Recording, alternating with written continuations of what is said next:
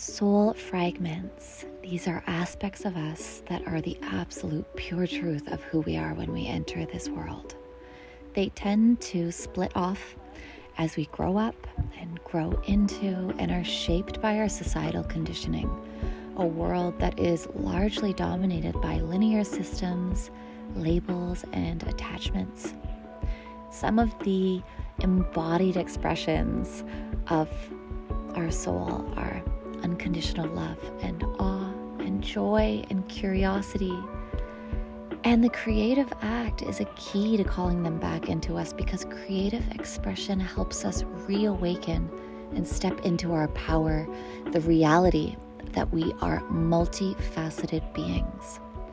Creative expression can show up in infinite ways, and traditional art is just an aspect of that, but realms of ritual, free play, sacred acts, intuition, and mindfulness, these are all ripe sources to connect with pieces of our forgotten